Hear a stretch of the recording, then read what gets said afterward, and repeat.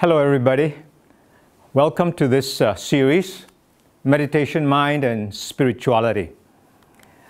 My name is Kok Tho Yip. I was an ex-Zen meditator. I did it for 20 years, from 18 till I was 38. And then I became a Christian when I was 38 years old. I'm very concerned about Eastern meditation because it is widely practiced in Christendom as Christian meditation and as mindfulness in secular society. Now, Eastern spiritual worldviews, that pantheistic worldview where there is energy in everything, and everything, when conceptualized by the mind, everything is God. This worldview is imparted in meditation through neural phenomena that happens in the brain and is perceived by the mind. So, it is neural phenomena which imparts the pantheistic worldview that everything or everyone belongs to God or is God. So this is very concerning because it is not taught through words. It is something realized deep in meditation. And that's where my talks will go, to show you the science behind it. Why meditators actually feel this and believe in this. The talks are in 3 sections. There's neuroscience, then there's meditation, silence and nothingness, and then humanity's spiritual trajectory. But I will show you a lot of neuroscience. So neuroscience is split into 2 sections of almost an hour each.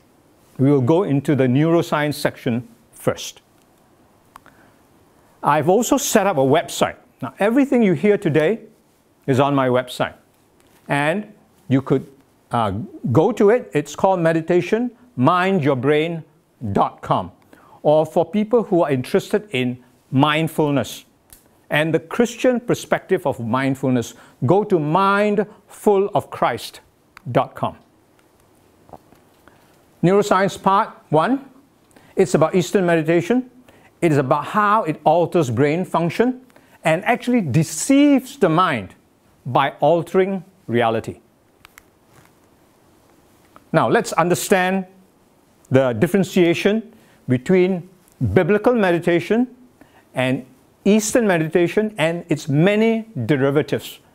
Its derivatives are many forms of Christian meditation hybridized with Eastern meditation. And of course there is the secular form called mindfulness. Now these are Eastern practices. They are to reach the silence, to nothingness. They want to bring the mind into a condition of non-judgment, or what they call bare awareness. Now there are many methods: following one's breath, looking at the flame or meditating on the flame of a candle, a Japanese riddle called a koan, focusing on a spot of light, or thinking or meditating on mantras. All right?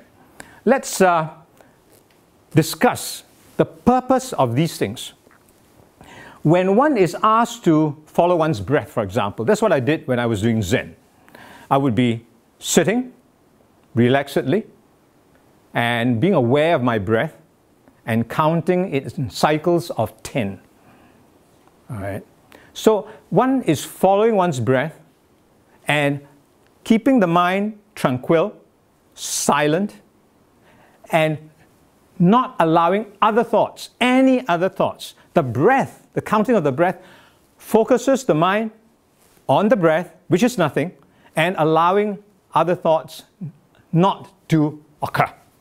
That's the whole idea. So it is with mantras. Okay? Now, when I was doing it, I was also given a riddle, a Japanese riddle. And the riddle goes this way. As you meditate, one asks oneself, what is the sound of one hand clapping? Now, what's the sound of one hand clapping? Absolutely nothing. So it empties the mind. And one does not do it just for minutes, it's for hours. So the whole objective of these things are to empty the mind. Now, if I were to ask you to focus on a spot of light, like this laser point, and on that laser point and nothing else, are you focused or are you not focused? Now, you would say you're focused on the spot of light. But the purpose of focusing on the spot of light is so that your mind excludes all other thoughts. So, if you were to think about this, you're actually starving your mind of other thoughts. You are excluding all thoughts. Your mind has excluded everything but a spot of light. So you're focused on a spot of light, that's true, but you have negated everything else. And that's the entire process. And doing these things do strange things to the brain and then to the mind. If you were to Google what happens to the brain when doing meditation, this phrase, the most common phrase you will find, relates to Eastern meditation where the frontal cortex tends to go offline. Now, what does it mean to take the frontal cortex offline? What it means is like this. You've got a mobile, a phone. You switch it to airplane mode or you switch it off. You've got a phone, but it's offline. It's not online. And the meditative process of mantras or koan or following your breath is to take your frontal cortex offline. Now, the front part of your brain, there is a part called the anterior cingulate cortex. The anterior cingulate cortex. We'll call it ACC for short. Here is a quote that captures what it does for you. A special part of the frontal cortex called the anterior cingulate cortex, or ACC for short, is our neurological heart. It is here we experience love, compassion, empathy, sympathy, altruism, and the ACC is also the seat of the will, the place we choose right from wrong. Now, I ask you, as you read this and think about this, is the ACC a crucial part of your brain? A crucial part of who you are? And especially to Christians, this part is so crucial for you in worship, in being who you are as a Christian. So the ACC is crucial. Now, there are things that happen to the ACC when one does Eastern meditation. The ACC, in short, is responsible for romantic love, and the University of Montreal, Dr. Beauregard found that out. It's responsible for unconditional love. And as Christians, we know what unconditional love is, and that's the ACC. It is also the seat of the will, your determination. And it is where hope and optimism reigns. In fact, scientists have found out that when you are depressed, it's the amygdala that gets overactive. But when the ACC is activated, they call it the hope and optimism circuit. It is like a hardwire circuit. You put on that switch, there's hope and optimism, and the amygdala, where depression occurs, is quietened down. So the ACC is a crucial part of a healthy, crucial part of mental health. Now, in Yoga Nidra, and this form of yoga, there is decreased blood flow in the prefrontal, the cerebellar, and the subcortical regions. Blood to these regions actually are reduced. So the effect of yoga nidra with a reduction of blood is bliss for your brain. That's how it's advertised. But it is very similar to eating too much, when blood from the brain goes to the stomach and you go into food coma.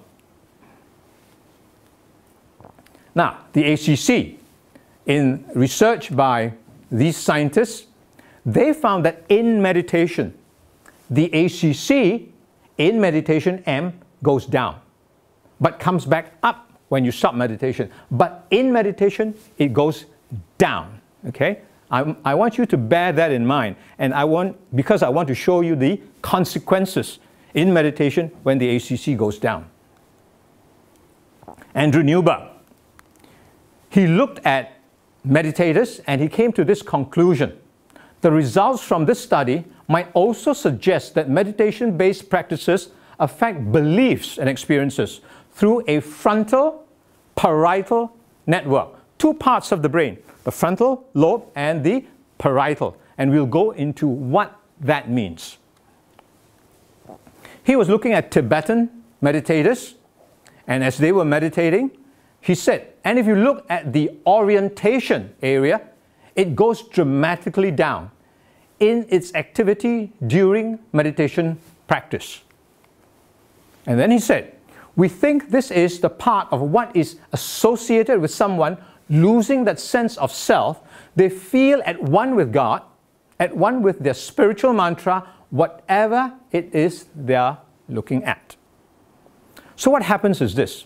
As they're doing meditation, whatever method it may be, mantras or otherwise, as they begin to take the frontal lobe offline, as they begin to negate all incoming data by focusing on a mantra, a spot of light, a candle flame, whatever, as they starve the frontal lobe, the activity of the parietal lobe goes down. As they starve the frontal lobe, the activity of the parietal goes down. But at the same time, the ACC is also down, as in the previous slide. Now what happens? What is the parietal lobe? The parietal lobe is what is that orientation part of the brain. It tells you where you are in three-dimensional space. For example, you know that you are 10 feet from me, 20 feet from the ceiling, and you've got a broad sense of your body shape. You know where you are in three-dimensional space. When the parietal goes down, you lose that sense. You lose a sense of the body shape. You lose a sense of where you are. You feel as if you're one with the universe, and the universe is one with you. And so, when one's parietal goes down, one gets this sense. And Dr. Andrew Newberg explained it as losing that sense of self, being at one with God, or whatever it is they are looking at. And this is the point where meditators say, I feel at one with the universe. And they feel very united with everything. And this is where meditators want to go, because it is obviously quite a wonderful feeling. Now this is iconic of meditation. As you meditate, you are an independent drop of water. But when the parietal goes down, you drop into what they call the cosmic ocean, the cosmic sea, and you disappear. Yourself disappears. You become one with the whole universe. Now, Andrew Newberg summarized what he found by saying the correlation between the DLPFC and the superior parietal lobe may reflect an altered sense of space. But when one is doing Eastern meditation, one does not describe one's experience as an altered sense of space. They give spiritual meaning to what they feel. And here is where spiritual meaning is given. That worldview where you feel that you're one with the universe, one with everything, you are at peace and tranquil with the whole universe, and there's no distinction between you and self, that in Hinduism is described as nirvana, for example. Now Christians getting this feeling could give it another meaning, and we will get into it, how it occurs. Now Jordan Grafman, he's a cognitive neuroscientist, director of brain injury research at the Rehabilitation Institute of Chicago. And he said, the frontal lobes are the most evolved areas of the human brain and help control and make sense of the perceptual input we get from the world. Further investigation revealed that damage to a specific area of the brain, known as the dorsolateral prefrontal cortex, was linked markedly to increased mysticism. When the frontal lobe's inhibitory or control functions are suppressed, a door of perception can open, increasing chances of mystical experience. So it is from brain injury, mainly to the frontal lobe, that mystical experiences occur. And we found out that in meditation, there's less blood flow. One starves the frontal lobe. In other words, although one has a healthy frontal lobe, one shuts it down, disallows incoming data, no thought, one starves it and takes it effectively offline, as if one has a damaged frontal lobe. Now you may Google Jill Bolte Taylor. She had a massive stroke, and when she had that massive stroke, she was exercising. She had what is called a unitive consciousness. She described her body after the stroke as blending into the wall. She then felt at one with everything, and she was then interviewed, and she described the me and the we in our brains. In other words, we are actually one. That's the reality, she said. But it came from a massive stroke. And with brain damage and taking the frontal lobe offline, right, and deactivating the parietal causes these neurophenomena which gives the impression, a false impression I may say, of us being one with the universe. Now James Braid in 1840 is the founder of hypnotism. He wrote books and his friends read the books, and James's belief was that it needs some other person to hypnotize another. But his friend said, hey James, you know, the people in Persia and in India, in their meditation, they're self-hypnotizing themselves.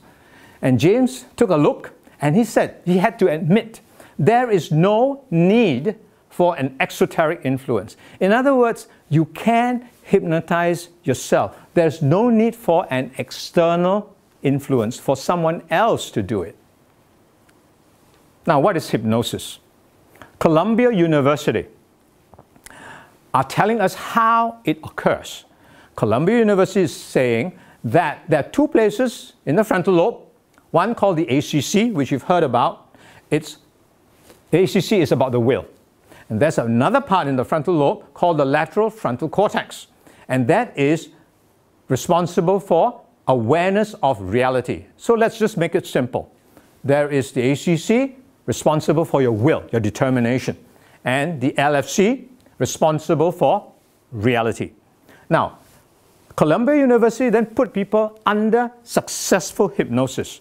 And then they were looking at the brain, and they found out that the will, the ACC, and reality, the lateral frontal cortex, were decoupled. They were not working together.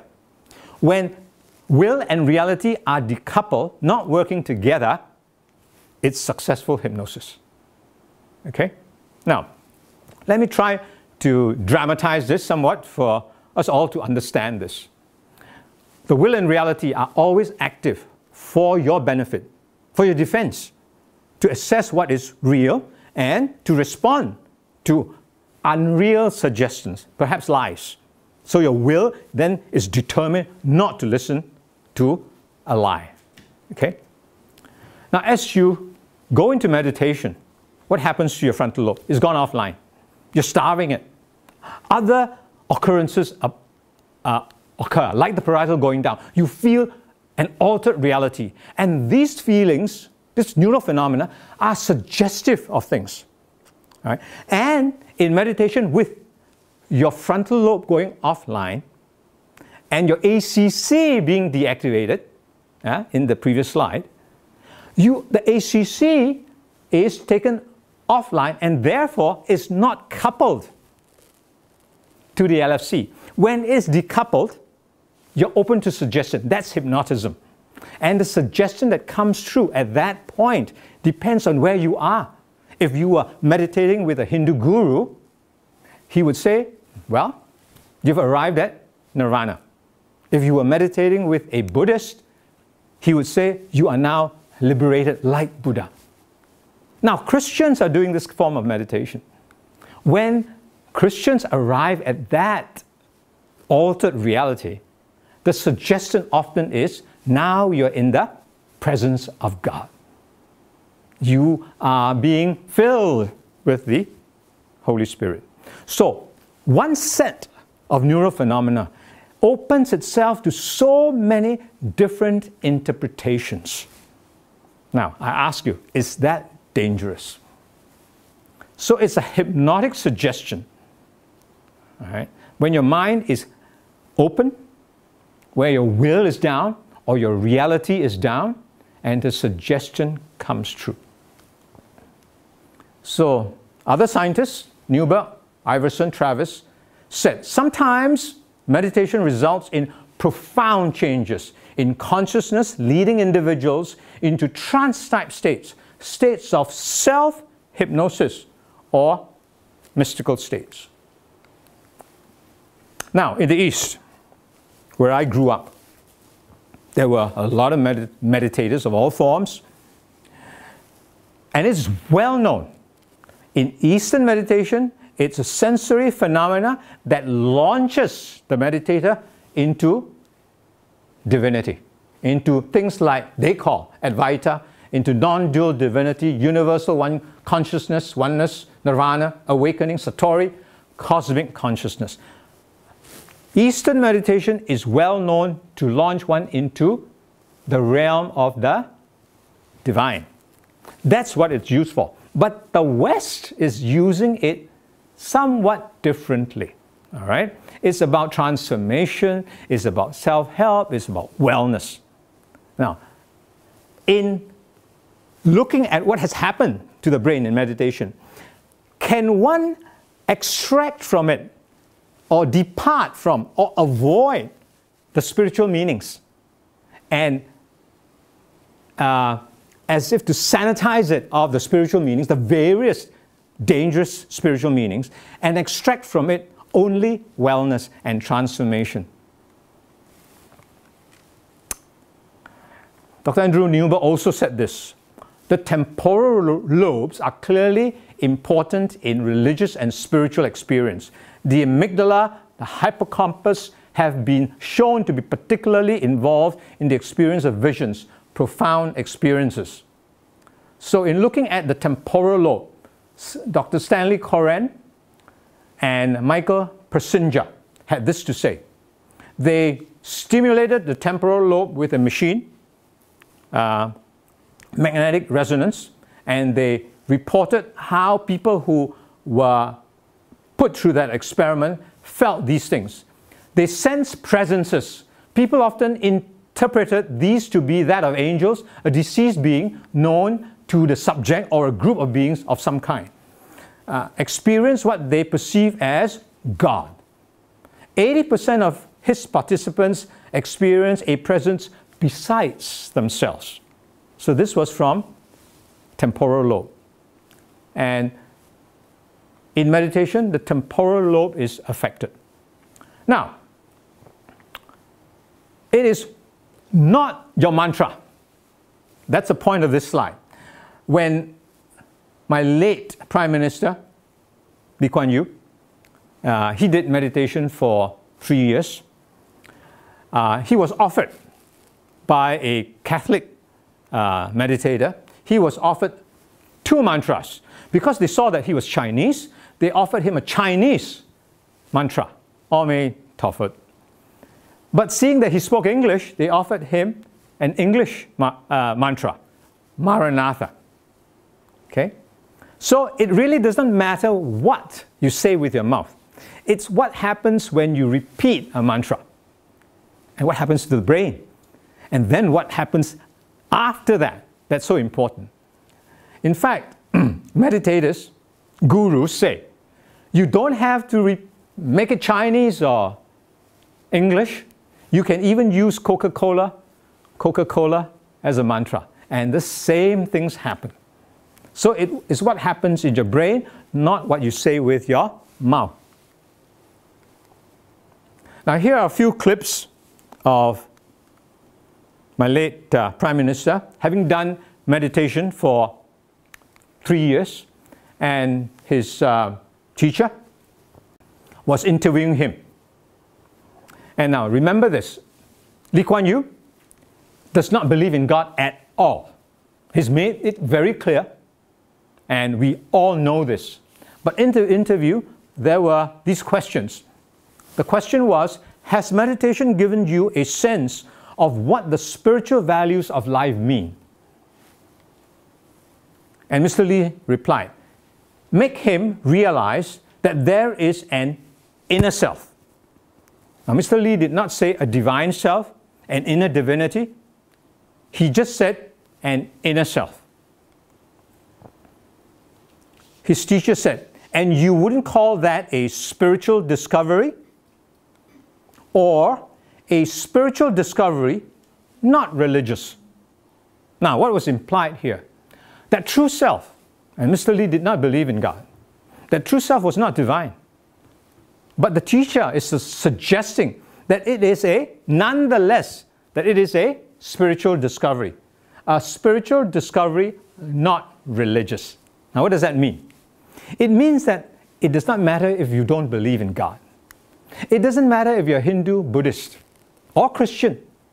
We all have a spiritual discovery to make. There is a divinity, a spiritualized entity in everyone that's awaiting discovery.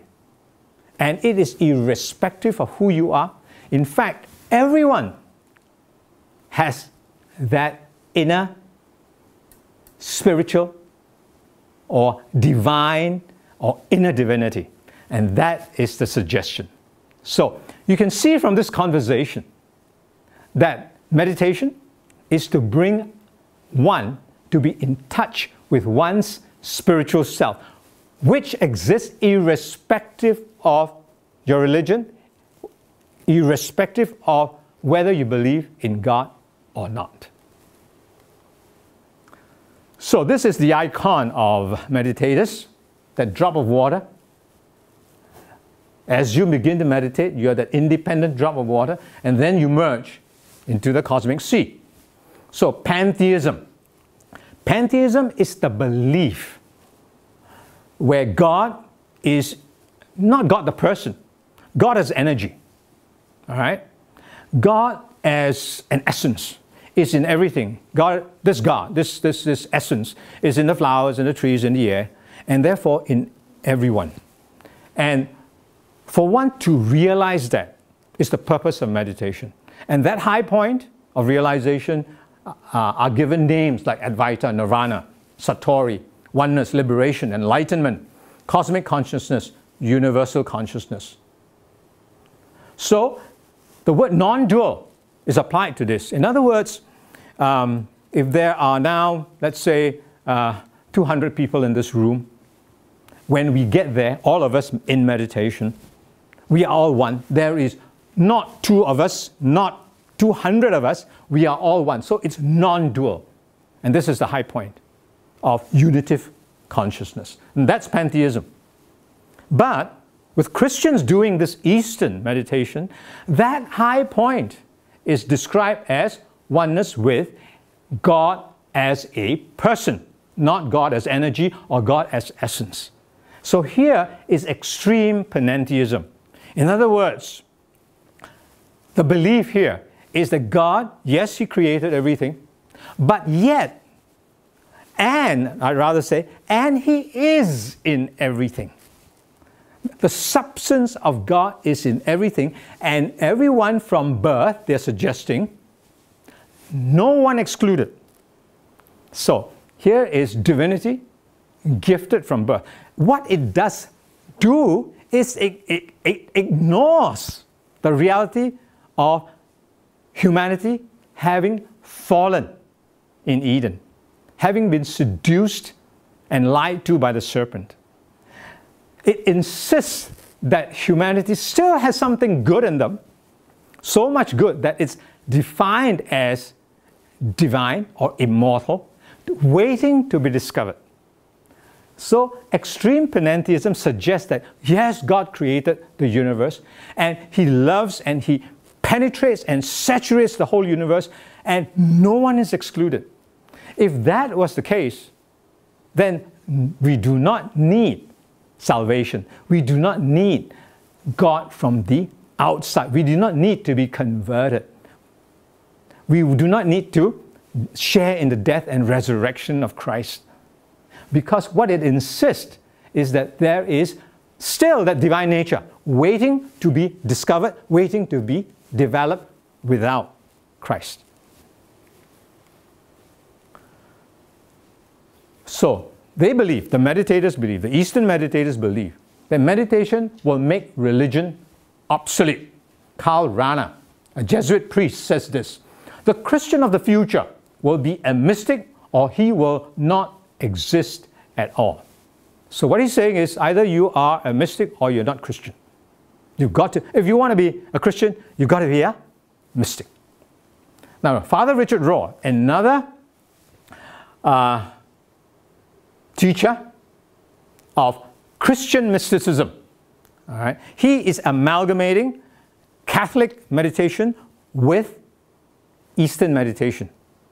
He calls this non-dual mysticism, or he calls it Christian mysticism. And in his recent devotional on 16th July, it was titled Christian Mysticism. Christ is everywhere, penetrates and saturates the universe. And he says this: it poignantly demonstrates what I call the Christian mystery, or the Christ mystery. The indwelling of the divine presence in everyone and everything since the beginning of time as we know it. So since the beginning of time, since Eden, he negates the fall. That this Christ, this divine presence is still in everyone and everything, waiting to be discovered in Eastern meditation. So this is how it is sold. Dallas Willard, he said this: spiritual is not just something we ought to be. It is something we are and cannot escape. In other words, well, the presence of God is in everything and everyone. You can't escape it. Right? God's substance is everywhere and in everyone, waiting to be discovered. So Richard Foster works with Renovar, so does Dallas Willard. They're in spiritual formation and also working with Father Richard Rohr. So, the expressions of presumed inborn, immortal, divine soul, these expressions are everywhere. The atheist who doesn't believe in God, when he meditates, he says he discovers his true self or his inner self. But whatever he says, it is still something better than who he is. In Eastern religion, they are very blatant. They say there is an inner divinity. Scientists still meditate to discover or to enhance or to develop that neural network of God consciousness.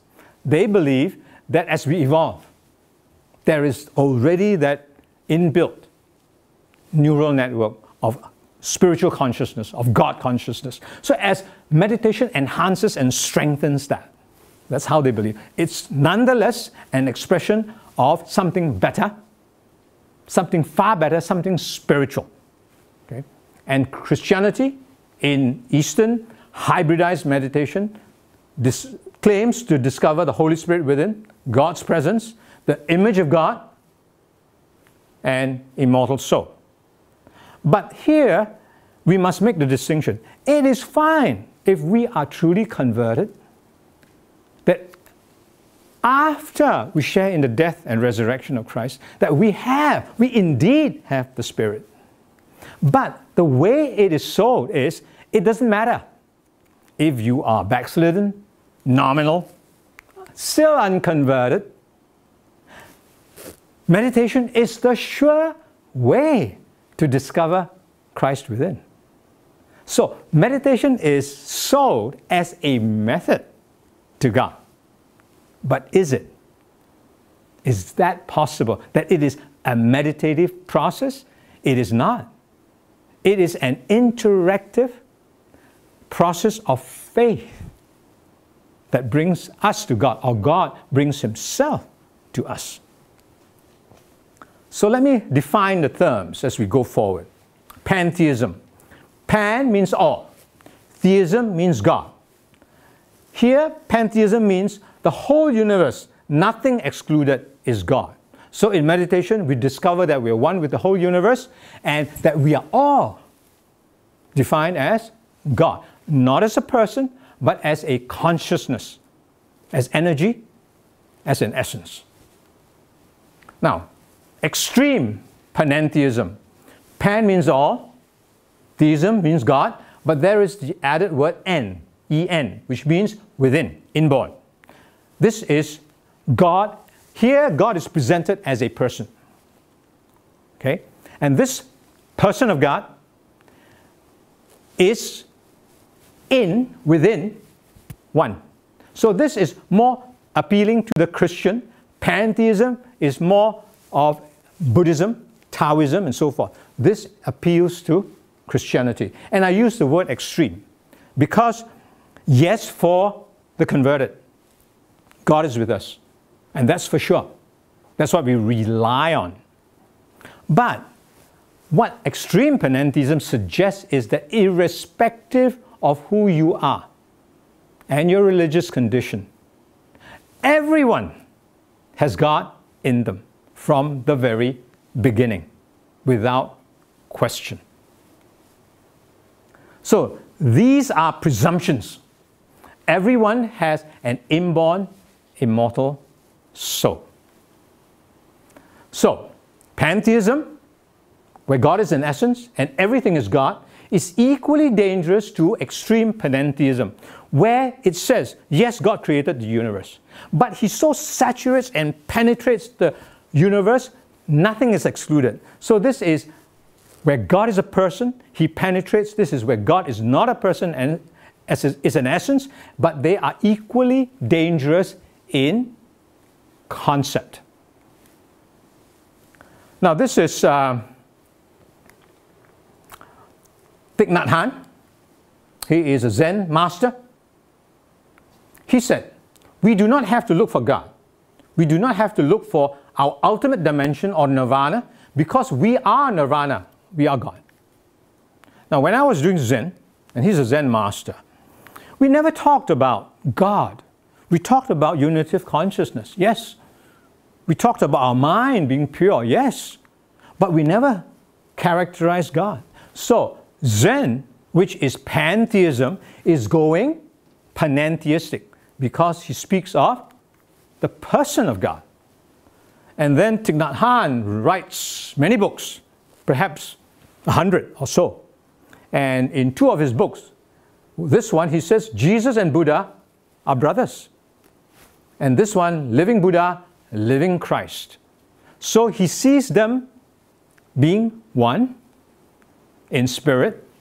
And the effort is to bring pantheism and panentheism into middle ground. And this is a quote from Father Richard Rohr. I'd call him a panentheist.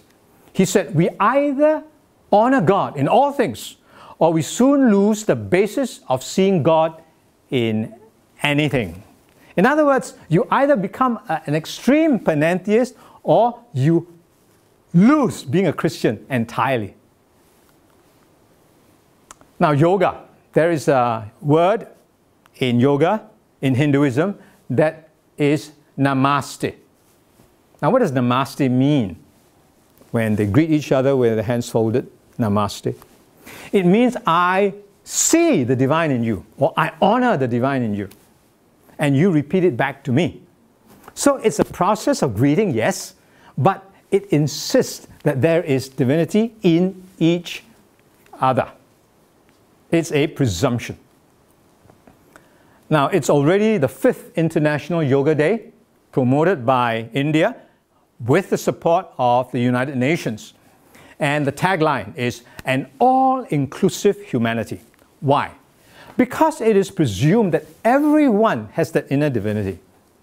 So whether you meditate and have discovered it, but if you have not meditated and have not discovered your inner divinity, nonetheless, we are all the same. Whether you discovered it or you have not, it is an all-inclusive humanity. It's a union of polarities. There are no opposites. All are one. But I will go on to explain how even polar opposites, amazing polar opposites, like good and evil, are one. That's where it's going. That's where the spiritual danger is. So that's the meaning of Namaste. That's the meaning of Yoga Day. And towards an all-inclusive humanity. Now, Dalai Lama asks this, what is love? Love, he suggests, is the absence of judgment. Now, is that true? I want to make this point absolutely to dissect this point. Okay, now, he said, in love, there is no judgment. In other words, let's imagine that here we have people on this side and people on that side. And let's say you are country A and you're country B, and you're at war. And I offer to spy for you against them. And then, perhaps a month later, I would offer them to spy for them against you. I do not judge. I do not differentiate.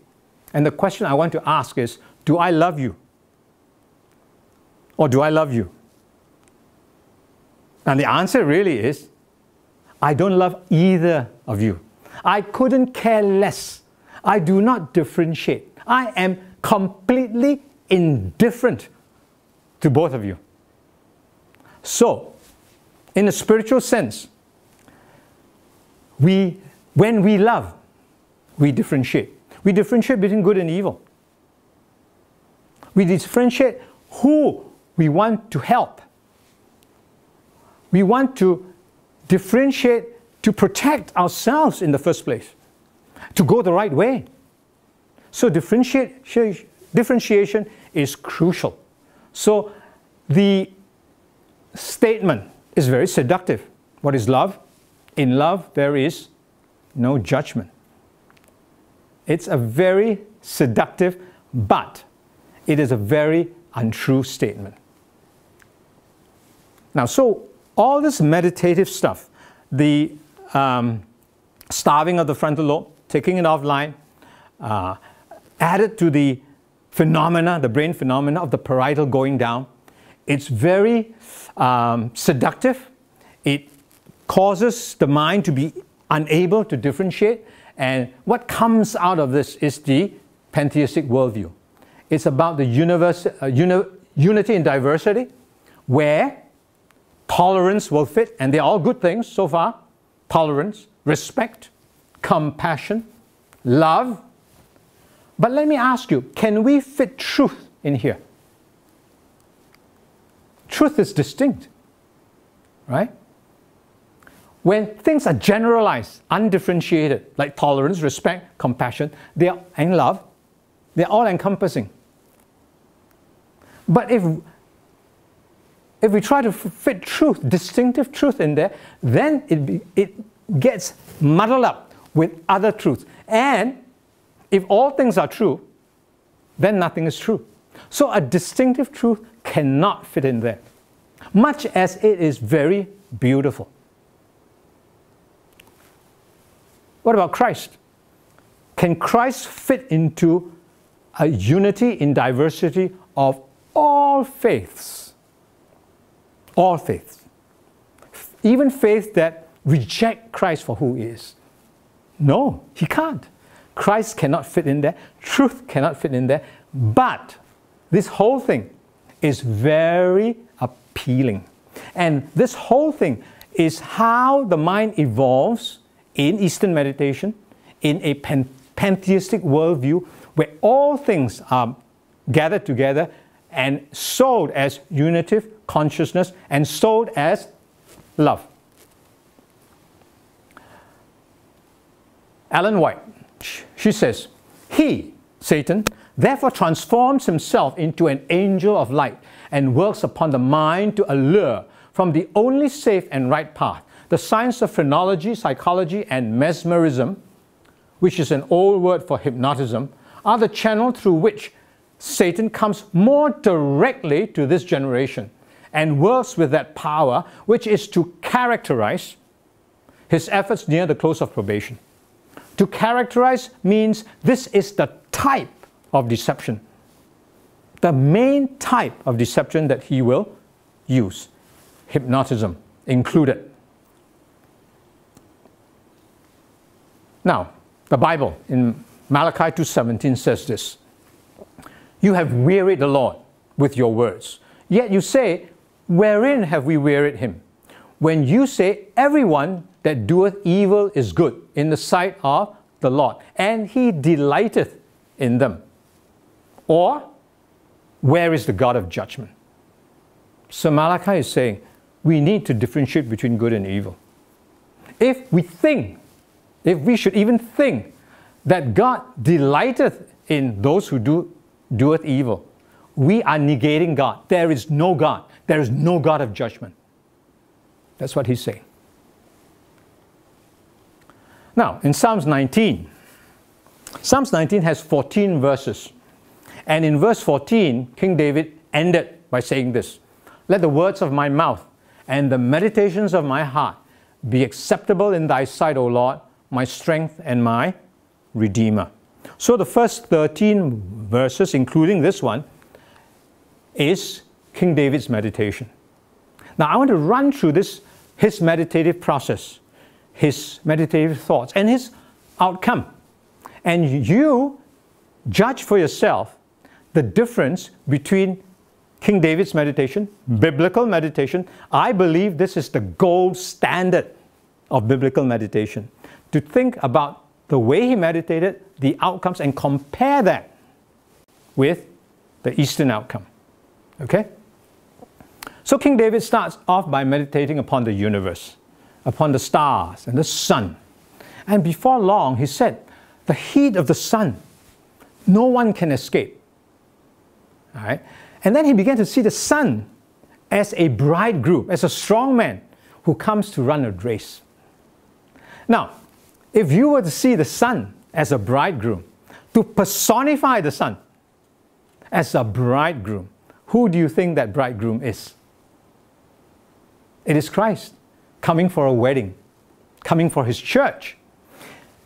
Now, even at this stage, I ask you, compared to a person who does Eastern meditation, when he meditates on the universe, he will say, I am one with the universe. Did King David say that or even think that? No. He was an observer of the universe. And he thought to himself, this is the handiwork of God. This is evidence of God. And the heat of the sun was like the Word of God or the love of God that penetrates and searches out and benefits everyone. No one can hide from it. And then he personifies the sun as Christ coming for a wedding. And I'm sure he began to see himself as one of the bride or the bride. And then he began to meditate on the statutes, on judgment. And he said, these things, and on the law. And he said, these things are very good, better than honey, better than fine gold. It gives warning and reward. Now, he is meditating and he is definitely thinking of a wedding. He wants to be pure. These things give warning and reward. And then he said, Lord, show me my secret faults. Now, what are secret faults? Secret faults are faults that our deceitful heart would keep away from ourselves, recognizing them as faults. But his heart was open to God. He trusted God. He loved God. There's going to be a wedding. He wants to be pure. And so, Lord, show me even my secret faults, that I may correct them, that you may help me to correct them, that you are my strength and my Redeemer. You will help me to correct them. And then he said, reveal to me my presumptuous sins, that I may be innocent from the great transgression. So he began to be transparent to the God who loves him, who is his strength, that he may be made innocent. Now, this is the outcome of biblical meditation, where one discerns not only about external good and evil, but one searches one's heart in relation to the strength and the love of God, that one can see ourselves as the way we need to see ourselves before God, that we may call upon him, that the Lord is our strength and our Redeemer, that we may be ready, prepared for the wedding. So the outcome is now compared to the Eastern outcome. Now the Eastern outcome is where there is already inborn divinity. So however evil you may be in your deeds, there is that divinity waiting to be discovered. So King David wanted to know his secret faults, his presumptuous sins, and he was looking externally to God to help him. Eastern meditation suggests that everyone has an inner divinity awaiting development. So one in Eastern meditation does not look out to God from heaven. They presume their divinity, and in meditation they claim that what is not there. And in Christianity, as we look into the fallen nature, as we look into our heart, into how we are made in the likeness of sinful flesh, we know that even when we meditate, we can't discover anything good within. So God comes from without. So when you compare these meditative outcomes, their premise, you will discover that the East is flawed. That biblical meditation tells us how we, in humility, can trust the God who is infinite love. Now, in Buddhism, it says this: the root of suffering is attachment. So, if we are detaching from suffering, why is it so dangerous? That's a question I want to ask. And I want to describe why the East meditates, why it is a detachment is a solution to suffering. Let me just dramatize this, okay? If we fear poverty, we grasp at wealth. And the fear of poverty and the grasping of wealth is attachment. And that gives suffering. For example, if we are sick, we grasp at health, but we become desperate. We are fearful of death. So by fearing sickness, we grasp at health. We may not have enough health, and we may not last, and that is suffering. So if in meditation, as they suggest, we can detach from grasping, then we can find inner peace. So when we, in meditative detachment of the East, when they detach, those become illusions, and the inner peace is the truth. Okay? And it goes so fast, so in the meditative process, it goes so far as to say, when you detach, don't even be attached to your detachment. All right? Now, so this detachment is central to the Eastern practices and the Eastern philosophy. So nirvana, what's the meaning of nirvana? It's a transcendental state, that state of peace, in which there is neither suffering nor desire, nor sense of self, and the subject is released from the effects of karma and the cycle of death and rebirth. It represents the final goal of Buddhism. Now, in the Buddha story, Buddha was a prince in a palace. The king and queen loved him, did not want him to see death. or old age. They brought in young servants, retired old servants. He grew up, got married, had children, and never knew suffering nor death. But one day, the account goes, he followed a charioteer out of the palace walls. And for the first time, he saw death, he saw a corpse, and he was depressed. And to release himself from the suffering, he meditated. And when he meditated, he was liberated. That point of liberation is when he does not sense polar opposites, life and death, good and evil. The brain was altered, and he felt at one with the universe, and the universe was at one with him. But it was a state of infinity. If you lost your parietal lobe, your loss of your position in three-dimensional space, do you have a sense, space-time? If you did not have your position in three-dimensional space, you also lose space-time. You begin to feel infinite, eternal. All right? So when the mind is in that state, can one differentiate between life and death? No.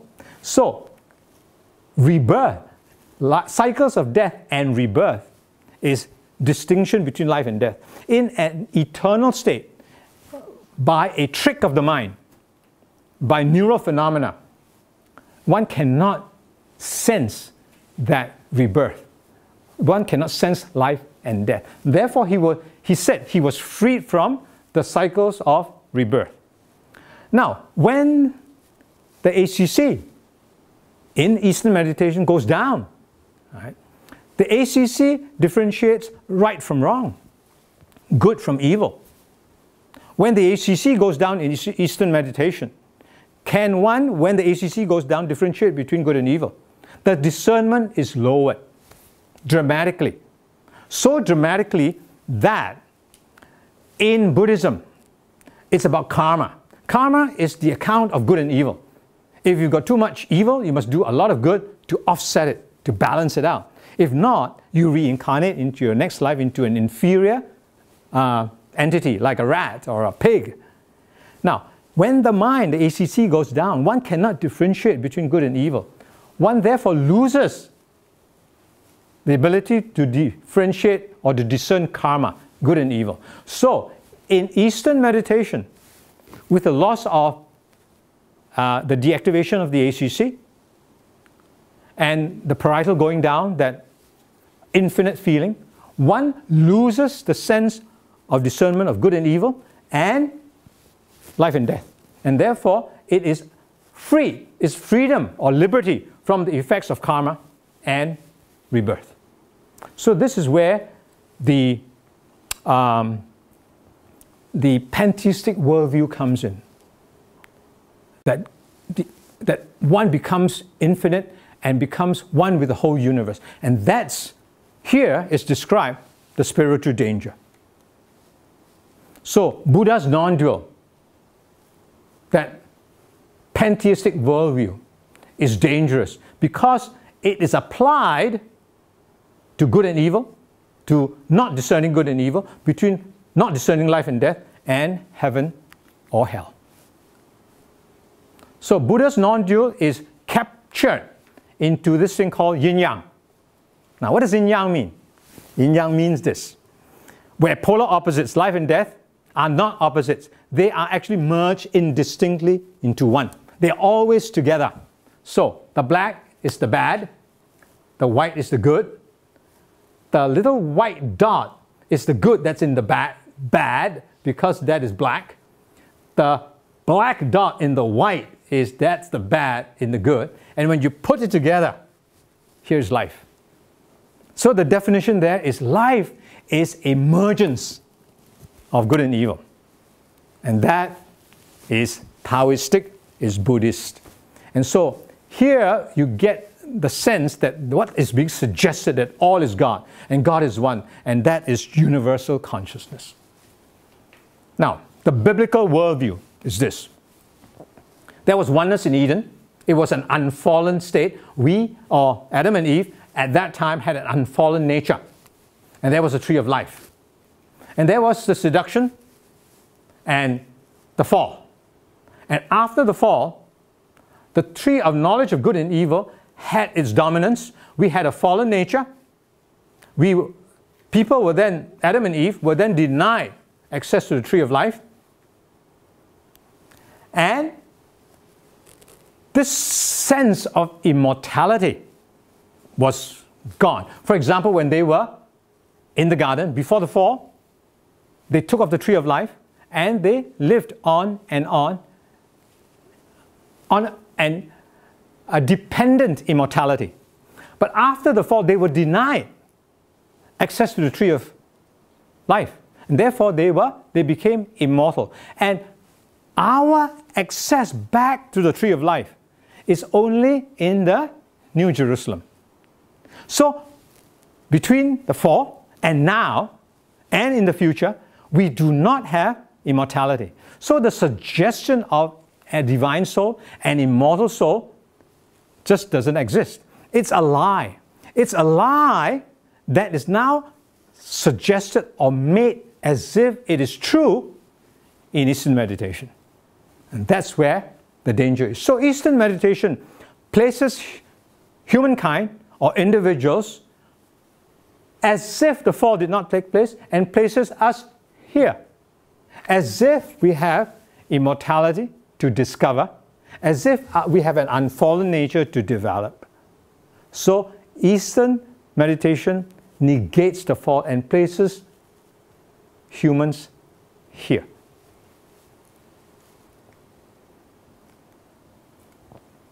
So if Christians were to do Eastern meditation, they are subscribing, they believe in God being a person, so they subscribe to extreme panentheism, and when they have that neural phenomena, they will not discern between sin and righteousness, God and Satan. They will lose that discernment. And therefore, hybridized Christian meditation is dangerous. So what I've just told you is in my website, meditation-mindyourbrain.com. And if you want to focus on mindfulness alone, go to mindfulofchrist.com. Or you can find me on YouTube and on Audioverse. So thank you very much. Following this, I'll go into part 2, into Eastern values, into Eastern beliefs, and into somewhat into mindfulness. So I hope you will follow this series. I hope to see you again. Bye-bye.